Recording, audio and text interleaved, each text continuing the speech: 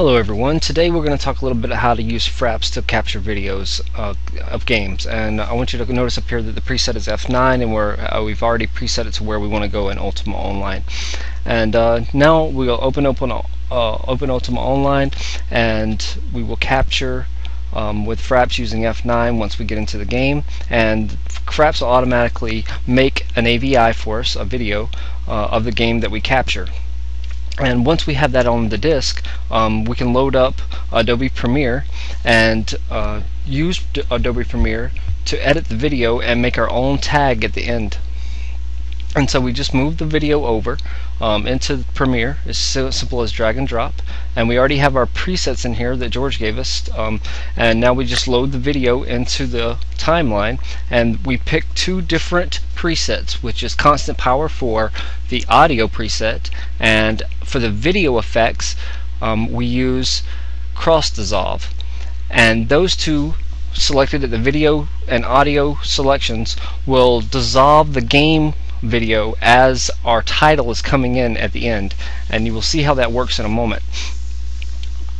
The basic thing to remember here though is usually the preset is in a different game title, and we want to give credit to the game company that makes the game, since it's their copyright. So we need to go into, if you double click on one of the titles, you'll see at the bottom you can change the text that's down there. So we'll put in Ultima Online's Electronic Arts, and that will come up instead of Age of Conan, I believe is the one that the preset is at.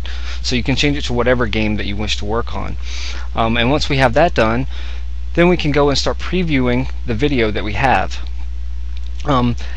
There is also, if you want to cut out part of the video because you may want to edit it, if you mash C, that will give you a razor, and you can cut the part that you want. You can see I just cut out. After C you hit V, that'll allow you to select, and then you can just hit the delete button and get rid of that edit spot or put it somewhere else if you need to.